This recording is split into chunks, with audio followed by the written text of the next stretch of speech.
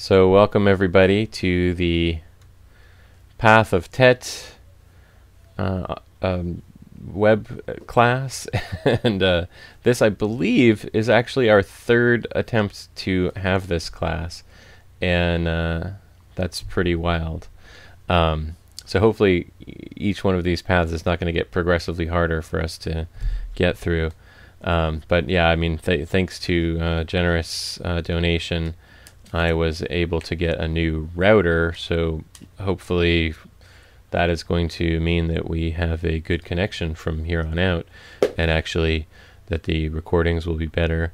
I'm actually using my quasi-professional grade little microphone here, so hopefully everything is sounding and looking better. I moved the orientation so there's actually a light shining directly at my face, which is why I'm not as much in shadow as I sometimes am. So everything we've improved about this experience today. So Path of Teth is the next one. Have people actually gone forward and begun working with that, or are people sticking with the Path of Yod? I remember as I was trying to read the ever disappearing text screen, people were talking about continuing to work with Yod, since there was a lot of work to be done there. So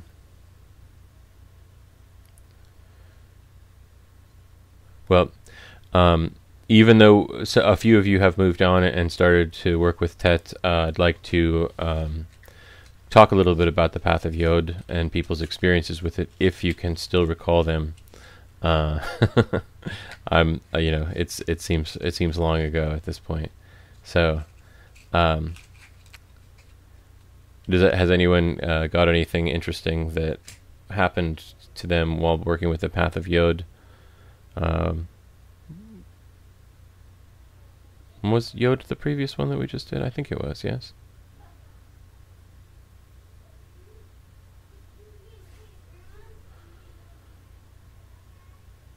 So, I mean, my experience with the Path of Yod, for me, when I just reworked it here, was interesting because, I felt like in some ways it really did kind of remind me of some things that I hadn't really been thinking about for quite some time, particularly since I do end up spending a considerable amount of my time holding on to babies and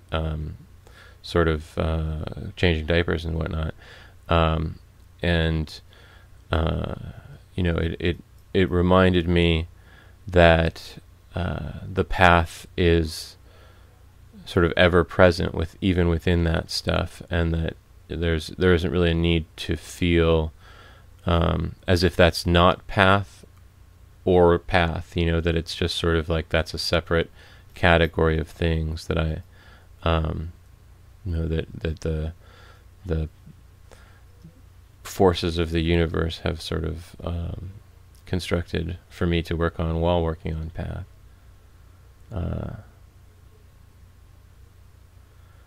Alex says, the Path of Yod was very powerful, but for some reason Chesed is not overpowering for me like the other Sephirot. Now, that's interesting. We're getting pretty remote with these Sephirot. At this point, we're moving into pretty abstract space. The Chesed or Geburah is really that that complete, open, restricted, pure, loving, expanding energy of the universe, just sort of flowing into creation. And so we're not really going so much to a human place as a transhuman place. And that's true of Geburah to a large extent as well. But certainly with Chesed, we are moving, this is basically the last Sephirah that is below what they call the abyss, the transmundane, sphere of supernals. So the chat board is lighting up here, so I'm going to just go ahead and read some of what you guys are talking about here.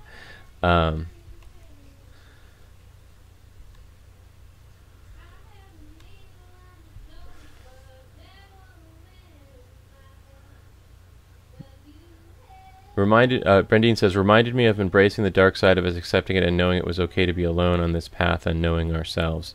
Yeah, and Teth takes that a little bit further too. Juan says, seeing as Yod has to do with healing, I cannot fully recall working on the path very much now, but its results, that is a different tale, having had to finish up with unresolved past conflicts. Alex thought something that I said made sense. Graham said, I find considerable emotional connection to the 25th path here. The temptation to give up being even greater on the 25th because it has some really scary abyss-like aspects of me, of being somehow suspended in nothingness from which there is no escape. On occasions, this has produced a kind of panic feeling like, oh my God, what have I done? Which takes some time, days even, to pass. For me so far, the 20th seems easier to mediate because it seems to have a greater intellectual component, which makes it easier to control. Well, and certainly that's obviously that some of that might be just based on the way that I've structured the meditations, rather than inherent to the path. But to a certain extent, that may be true, just simply because having already done the 25th path, you're a little bit less prone to feel that agitation coming up. Does that make sense? Juan says, many of those conflicts seem more healed as a whole. Robin says, it was a very calming, balancing experience for me, as most of them have been this round, peaceful. Many things that normally would have upset me seemed to be less upsetting than when they would occur. Alex says, I'm just not evolved enough. Kevin said that he saw the gain of power in this path, a whole bunch of power in a little letter. Yeah, I mean, and that is true, that ultimately you are opening yourself to an awareness of the sort of universality of your consciousness and the ability to kind of influence things. Now, for good or ill, you can take that in a number of different directions. And in fact, if you read the sort of proto-literature of this kind of work, this Western pathworking, Western rising on the plains sort of work, it is at this very point that we sort of decide which direction we're going to take with our career, whether we're going to continue opening up to universal consciousness, or whether we're going to attempt to turn our consciousness into our own sort of a temple of high ego, so to speak, and become what they call a brother of the left-hand path. So this is certainly that juncture of the path, and I think that with the next path in particular, you'll see where some of the challenge comes in this particular area. And that is being able to rise above what we are, and not just what we perceive ourselves as being, but what we truly are. So great experiences, everybody. Is there any? Does anyone want to say anything else?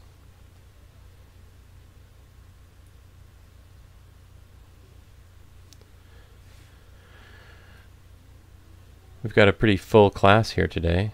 I'm glad that you all came on a day when the broadcast is actually going well.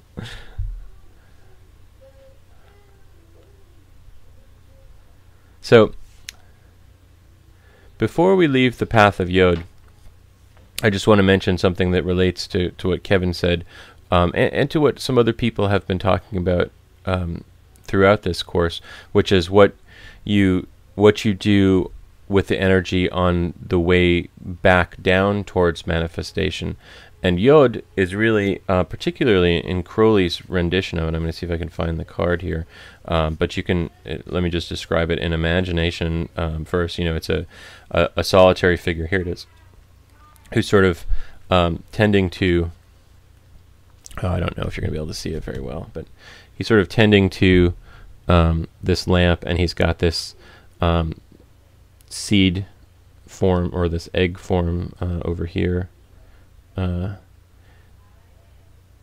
he's sort of, this is what's being depicted here is really sort of the magical seed, idea that we create when we do a ritual to create something, and it's not really necessary for you to consciously think about this aspect of things, but this is sort of the spot in which we kind of craft that singleness of the vision as it is coming into manifestation, and that's sort of kind of one of the inner essences of this path from a magical perspective. Brendine says, my word for the power is even good intentions can have poor outcomes with power and learning to use it correctly. Yeah, and certainly utilizing any kind of spiritual energy for purposes that are against what your own best interests are, or the best interests of the path that you're going on, it does end up creating more problems than good results. Alex is sending a link to the hermit imagery. Juan says, the path of hell is paved with good and at times great intentions. Now here's the thing. If you are working this path accurately, then this issue isn't really going to come up too much, because I mean the essence of it is essentially removing those things which are not path, or at least allowing them to be to take their proper place on the sidelines with the path at the center of things. And so correctly working it, it's almost impossible to be doing anything negative. It's more when you manage to kind of squeeze some more of the egoic nature into the path, and that you're working things in an unconstructive way, that it becomes problematic. So, I mean, the work that we've been doing together all this whole time really should be placing you in a position where you needn't really fear that you're going to negatively work with magical energies, because essentially you're universalizing yourself in a lot of ways.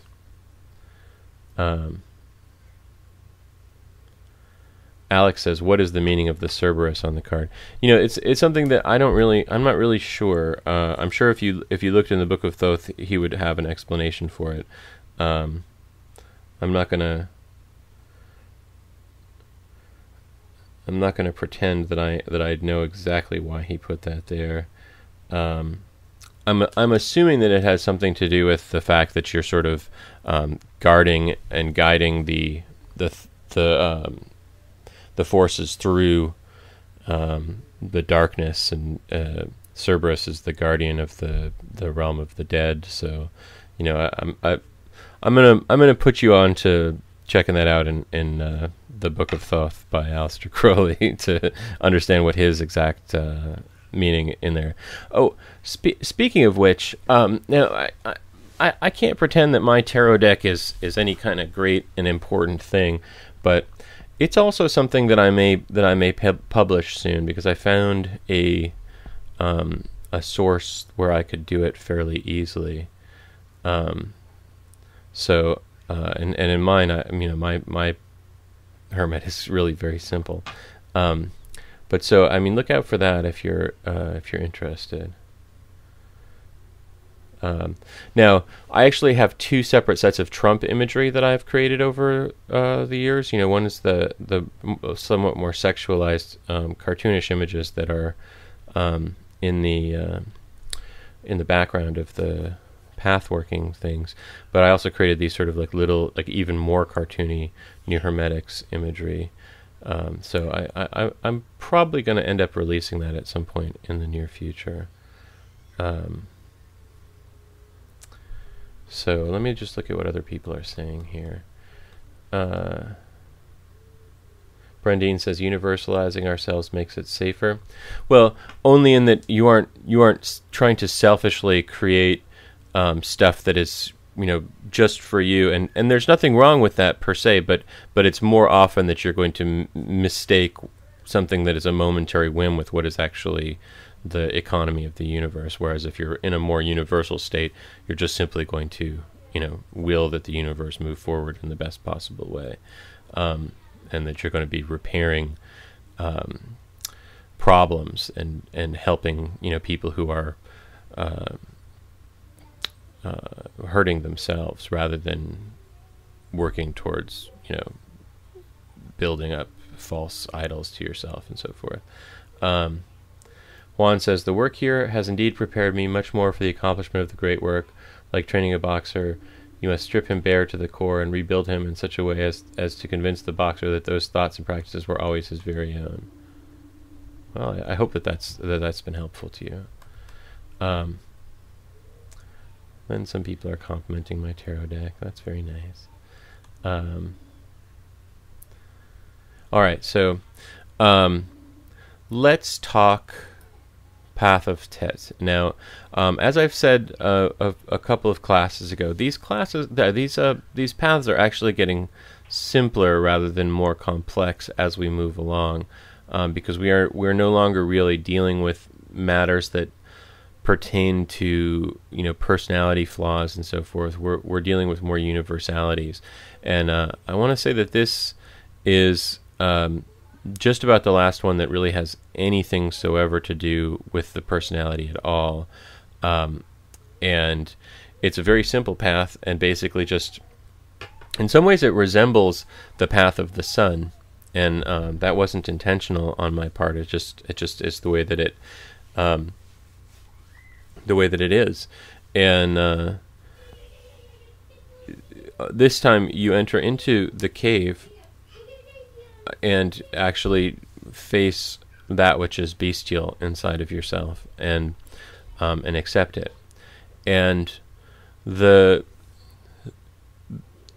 path is not so very different from the path of the devil, the path of Ayin, except that in this path you are, rather than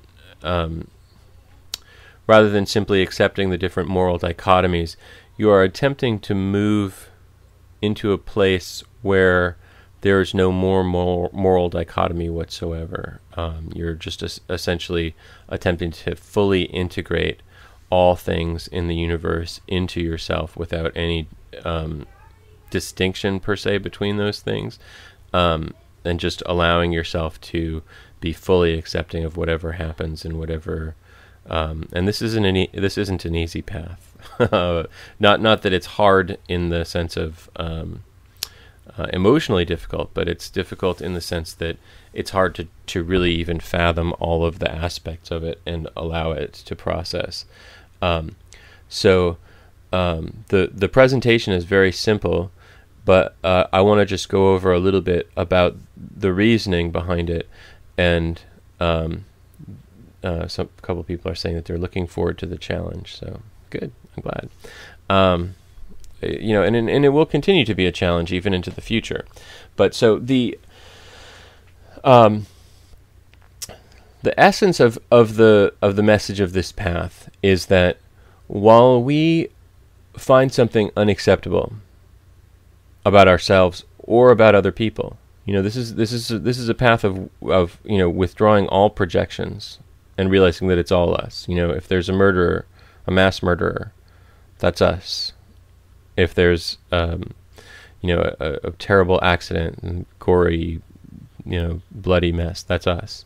If there are people who are evil or mean or all of that's us. There's not a single part of that isn't ourselves. And accepting that and allowing that to be integrated into ourselves. And that's a big task. But the truth of the matter is, while that stuff is held away from us, that I don't want to have anything to do with that, we're stuck at the level with it. We can't move past it in any way. If you say there are things that I could never imagine myself doing, you can neither not do them nor move past them. You're stuck at the level where they are, in opposition with those things. You're stuck in a fight for the rest of your existence until you can just let them go. Kevin says, when being in unity with all, we become the dark as well as the light. Exactly. I mean, and the writers of the Bible were well aware of that. The Old Testament, God created good and evil. There's no way to be in unity with the divine unless you accept that.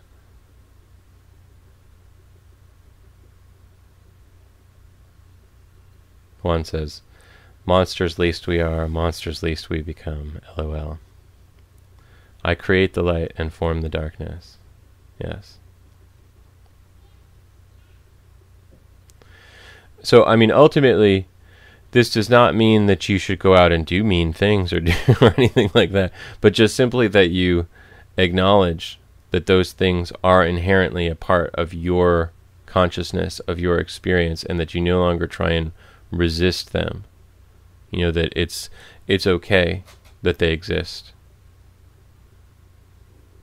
It's okay that, I mean, ultimately, if it weren't for shadow and light, we wouldn't be able to have this experience at all. There would be you would not be able to see me. If there weren't silence and sound, you wouldn't be able to hear me. It's only through there being distinctions that manifestation can even occur. But at this point, we're retro moving. We're moving before manifestation, and that's why we must kind of integrate all of those things into ourselves and realize that in their primitive form, we are all those things. Robin says, how best then to approach the integration of the dark side without allowing it to affect the person? Well, I mean, that very question shows the challenge that you're facing. There isn't a need to concern yourself with it, because if you move past both of them, then there's neither of them that's an issue. Neither good nor bad, neither negativity nor positivity, neither violence nor peace have any place in the transcendent. So I mean, there's no you aren't drawing them into yourself in order to embody them. You're drawing them into yourself in order to transcend them.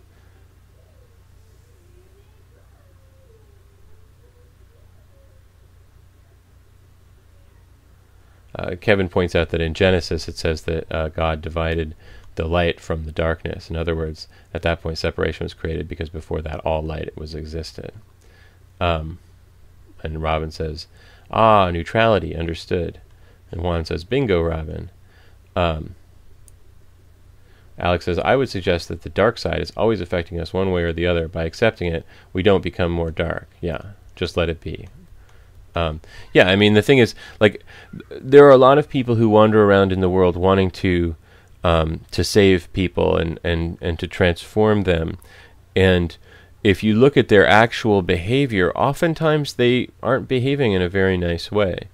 And it's because ultimately the very things that they're wanting to resist or they're wanting to fight have ultimate sway over them, because they're in that battle with them. If they just simply accepted and just, let their natural kindness shine forth, they'd probably actually catch a lot more, people interested in what they had to offer. We're growing out of a religious paradigm in which fear was the major selling point into a religious paradigm in which, connection, joy, understanding is the paradigm, and that's largely because the mystical is finally kind of becoming mainstream.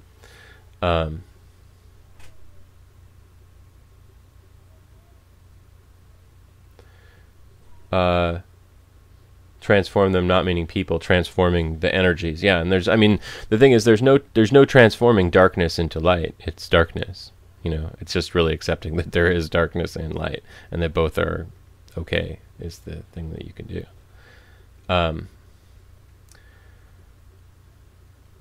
Alex says, I think that part of the lesson of Lamed is that evil and good are merely creations of our own mentality with our karma actions. Yeah.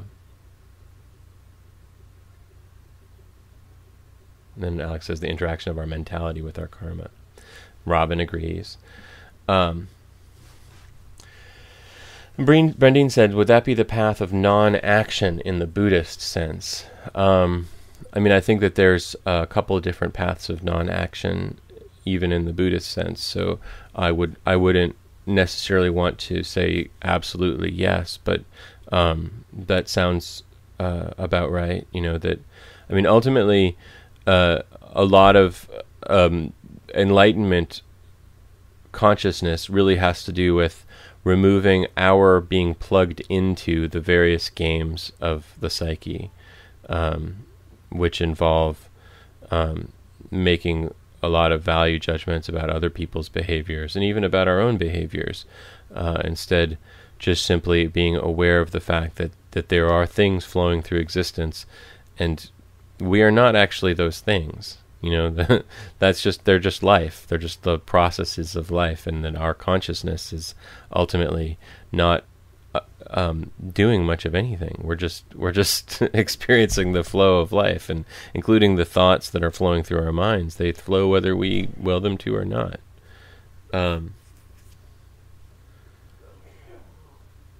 Robin says, so accept everything as it is, being what it is, no good, evil, neutrality, just is. Yeah, I mean, I think that's probably the best definition.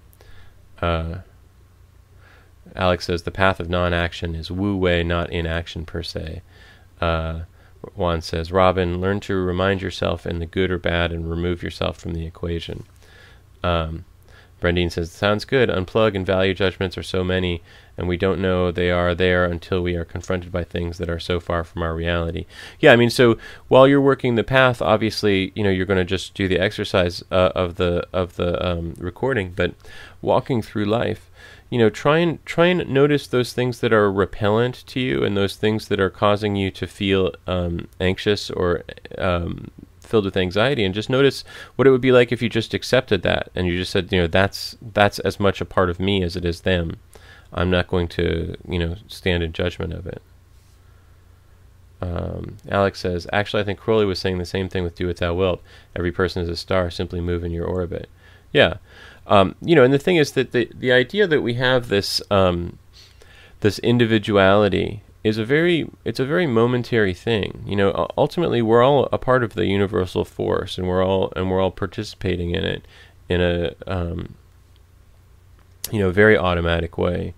And we are, stars flowing in an orbit, and we do have the ability to mess that up, to do the wrong stuff.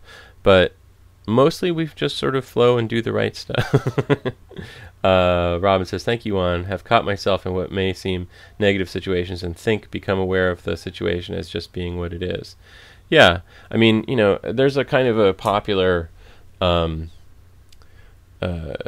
phrase going around where people say, it is what it is. And ultimately, I don't think that that's necessarily the most helpful, unless you really understand that in a complete way, and then it is very helpful. If you say it is what it is, that's a way of kind of like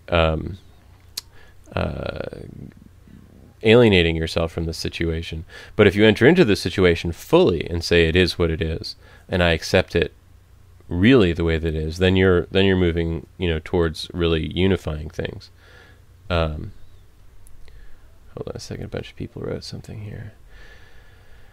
Brendine says, to be able to interact with people that do things that are so far from our reality, I find it challenging to know how to address people in other realities. Awkward. And Juan says, we are connected at the core. Thus, in saving yourself, you are saving me and everyone around you. Not in a selfish sense, but really saving your true will earns each of us the right to do as well. Then Juan says, the dude abides, LOL. Aha, it is what it is reflected in I am what I am, says Alex. Sure, yeah, absolutely. So, a lot of good stuff in there. Brendine says she finds it a challenge to know how to address people in other realities. And, I think that just accepting them as they are is probably the easiest thing for you to do. And understand that we are all operating in realities, and there are sort of 5 or 6 common realities that people are in, and I'm not going to delineate them all, but there's very religious, fundamentalist kind of people, and then there's very sort of atheistic, rational people, and then there's sort of integrative. Like, I would say all of you guys fit into the sort of integrative kind of personality, where you've kind of evolved to the point where you can look at religion and see the truth in it, and yet you can also see other things beyond just simply the written word. And there's a number of things in between there as well. And it is sometimes hard to relate to someone whose worldview is incredibly different from your own, but at the same time, the easiest thing to do is simply to just accept that in their reality, what they're experiencing is true for them, and to just be understanding, and just realize that everything that's in your reality is also in their reality as well, even though the rules might be slightly different.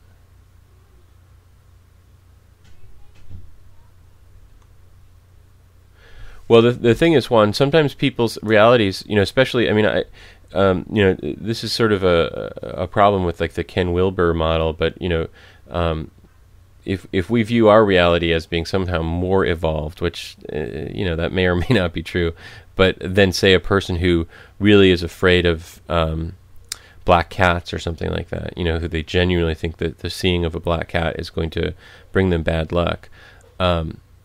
That's a particular level of reality in which they're operating, and they aren't necessarily going to feel welcome in your reality. They don't, if you were to say, well, that's something that you're operating on the universe with your own, mental processes, and you're creating that. That's not necessarily going to be something that someone's ready to process at all. And so simply inviting them into your reality is not necessarily going to result in connection. Rather, it might be easier to simply just, acknowledge their reality as such for them, and work with them within the construct of their reality.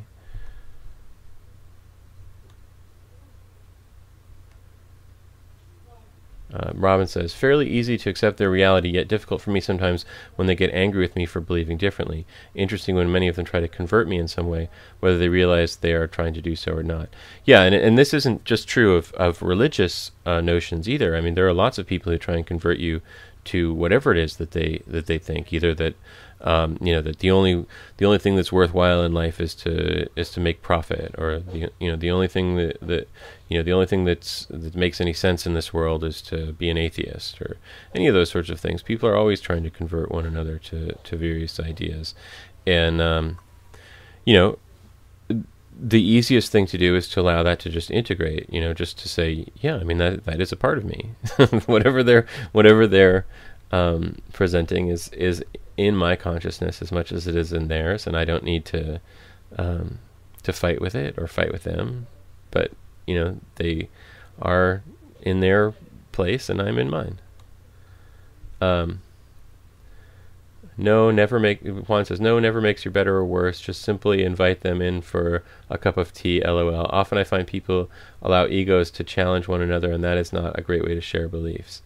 Brandine says, expanding beyond the religious tight knot to others in other worlds, but we are learning to join our realities that are religiously taboo, LO, and others don't want my reality, they like theirs.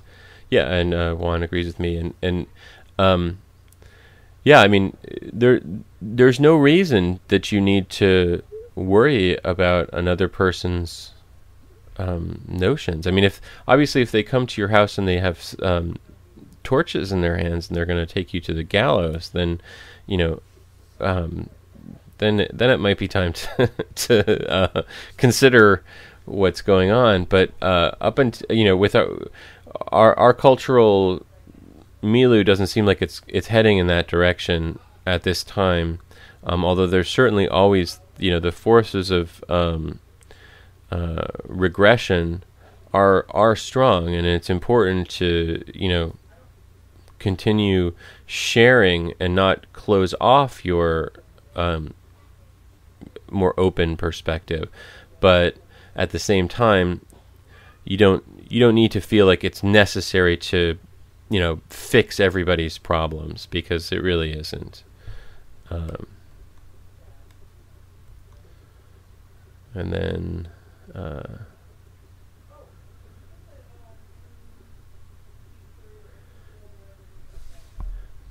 okay, so Robin, I think, just grokked something important. She says, true, they are a part of my reality. And that's exactly, this is the fact. If there's someone who's coming into your face and saying, you need to become an Amway salesman because that's the only way that you're going to make money in this world, that's a part of your reality. You are as responsible for it as anybody else, and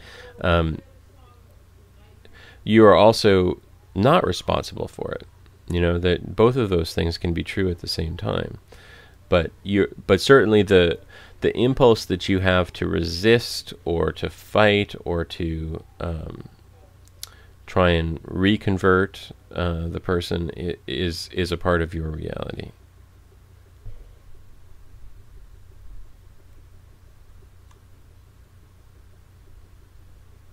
And Brendine says that she's enjoying the adventures outside of the religious bondages. It's interesting. We're in a time period where I feel like we've really rushed pretty fast, and almost, I think, in some ways too fast, past our religious backgrounds. 100 years ago, the idea of people sort of putting religion behind them would have seemed foreign to most people. Although, 230 years ago or so, when we were, when we were sort of framing our country, they were already kind of planting the seeds for that in their minds. Although certainly the idea of being a-religious was not the norm, but the religions themselves were already sort of beginning to atrophy and come to pieces. But we've rushed so far past that, and some people have moved into very negative or limited spaces as a result of that, and some people have moved into very exalted spaces as a result of that. And it's not our job to try and save those that have moved in the wrong direction or to uplift those that have moved in the right direction, but rather just to open ourselves to the direction that's best for our own evolving consciousness, and to be a light, a beacon of light for those who can see it and want to find it.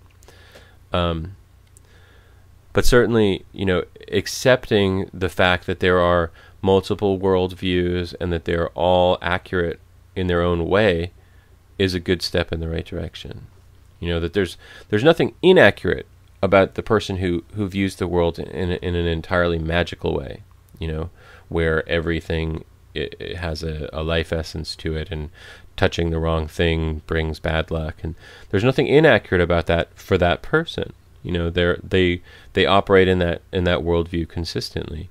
And for someone who has a very religious, moralistic, external religion of the book kind of lifestyle, there's nothing inaccurate about their perspective either.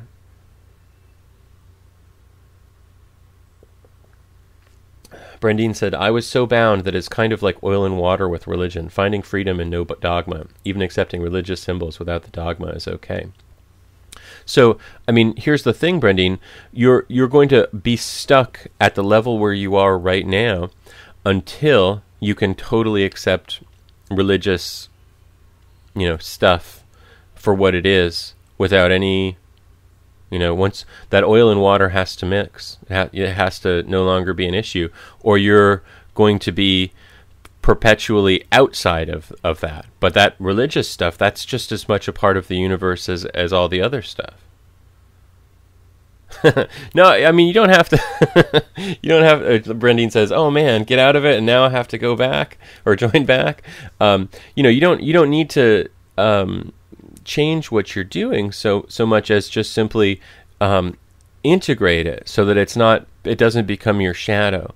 So many people who get involved in Western esoteric magic or Gnostic kind of stuff, or occultism or witchcraft, any of those things, they end up having such a negative feeling towards their family of origin and their early social environments in which they were raised in churches and so forth, that they're stuck in this antagonistic relationship, and that stops them from growing to a complete place of love and harmony. And it's not to say that you have to fully, you have to go back and start, being a part of that community again, but just accepting that they are also doing the right thing for them, and that there's nothing that needs to be changed per se about them for them. You don't have to do it, but just accept what they're doing.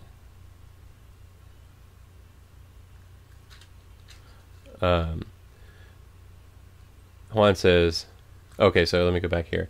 Robin says, so do we put ourselves into situations that help us learn to accept them? Juan says, no, respect its right to be, just as you respect your right to be. Brendan says, understand, LOL. Rurik is asking me a private question. I don't know if you really want that to be private, Rurik. Robin says, so rather than put ourselves into the situations, it's okay to just realize they occur and just accept that they occur. Okay, so I want to try and define accept as easily as possible, which is that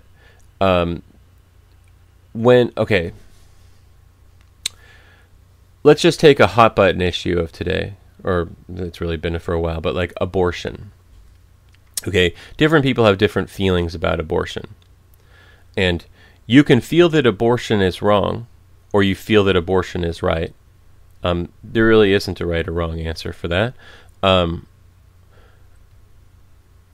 But until you can accept that the other person's answer is okay for them, and your answer is okay for you, you are stuck in a battle with that person perpetually.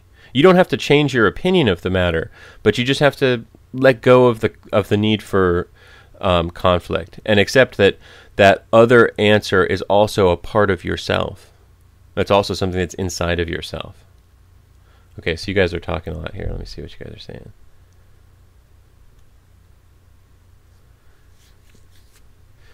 Kevin says, as Yoda would say, listen to the Force, abide in the Force. Juan agrees with what Robin said. Alex says, just because you accept that rape occurs doesn't mean that you have to be a rapist. And conflict. Now, I mean, and rape is probably even more difficult than abortion in some ways, since it's very directly violent to a grown-up person who we could know, but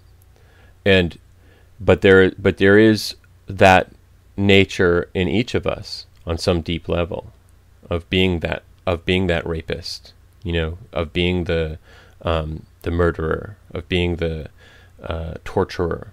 We all have that inherent in our consciousness, just as we have love and acceptance, forgiveness. All of those things are a part of our consciousness. And as Alex says, we don't need to act upon them, but we do need to accept them, and we do need to integrate them and cease being in conflict with them.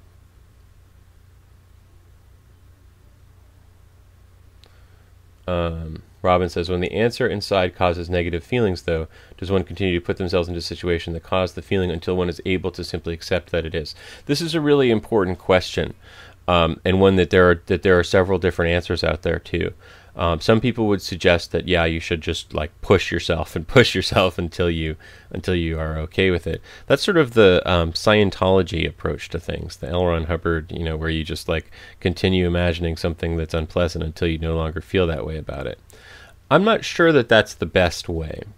I almost feel like accepting that you are not quite there with accepting is almost better than trying to force yourself to accept something that you don't feel an acceptance to, and rather see it as an ideal, as a goal, rather than something that you need to feel like if you cannot fully do it right now, that you need to feel badly about yourself. So I'm saying yield even to the the process of yielding if it doesn't happen right away. And Juan's being sweet to me. So Alex points out that you have to accept your own character and so-called flaws. Yeah, absolutely. You need to just accept that they are and not resist them. And which again doesn't mean that you have to like indulge them either, but just accept that they're there and that you're on a path, and the path may result in eventually all of them being extinguished, or some of them may remain through your life, and it's just simply something that you need to open yourself to releasing anxiety over. Brandine says, with the rapist, I can see the victim and I can see the pain in the rapist that something drove him to that path. Both are human and both are hurt. Yes. Right? I mean, someone who's received all the love that they deserve is not going to hurt another person. So, I mean, that person is, pitiable on some level.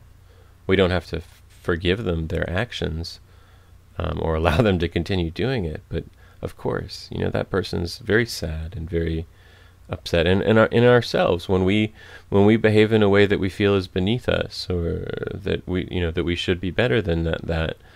The same is true. We're flawed, and we haven't received all that we deserve. All the love and all the support and all the encouragement, and so we don't always manage to succeed at the level that we'd like to succeed with everything.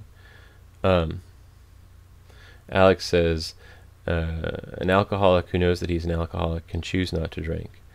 And Alex says, an alcoholic who refuses to accept his alcoholism is trapped in it.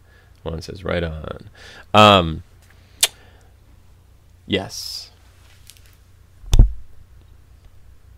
Or an alcoholic who acknowledges that they're an alcoholic and continues to drink anyway is also trapped in it.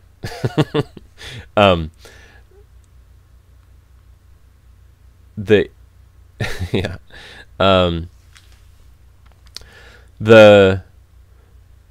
main thing about this path, though, is about accepting the alcoholic and the rapist and the murderer in yourself, and not worrying about others at all right now. Juan says, many of us are content living in false illusions we construct. Absolutely. And we continue to construct them. And the thing is, to keep in mind, most of those false illusions were not actually constructed by ourselves.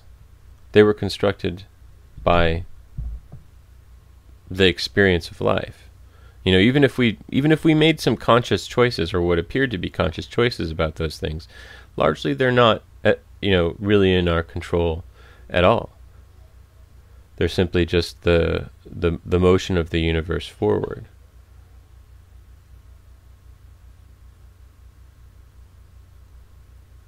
Alex says, so Jason, in a sense, living without limitations, knowing that we could be and do anything imaginable, and even things we can't imagine.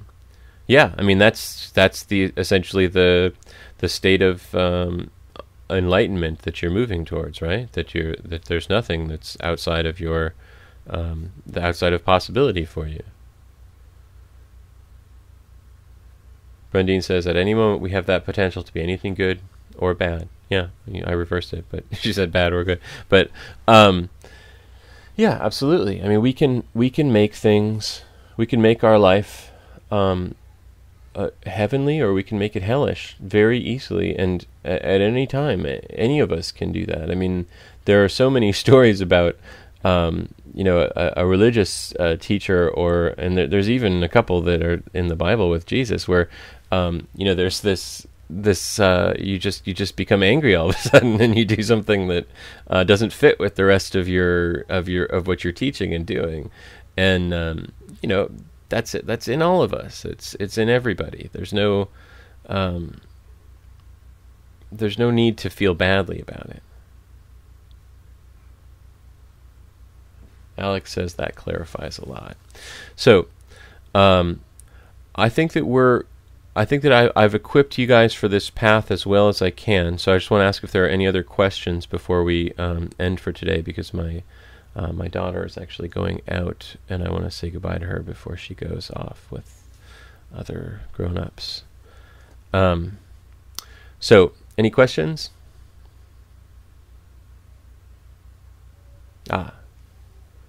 Rurik says, in my current view, acceptance risks taking a passive stance and dampen anger and desire for revenge, which sometimes are necessary to make some things right. How do we reconcile this? Well, that is the challenge of this path, and of all of the paths, Rurik, in general, is that, and this kind of goes to what Robin was saying earlier, that, there's sometimes this challenges us at a very basic level to accept things, and if it's not possible, it's just going to tear you up even more to try. And so just simply work the path as it is, and as things move along, you may find it easier or you may not. Right. And Alex points out, if Rurik is accepting everything, he'll also be accepting his anger and desire for revenge.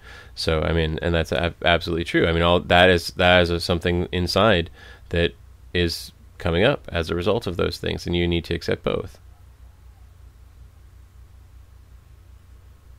So, I want to just point out that the rest of these paths, there are, I think, 9 of them left or something, are all going to be challenging, but at the same time without as much drama. So, but they're all basically going to be, touching upon various aspects of divine consciousness, and they become more rarefied as we go along. And so ultimately, the last one is pretty simplistic, but they're going to be areas of consciousness that aren't, our normal human consciousness. And so, just to work with them as you can, and don't feel like there's a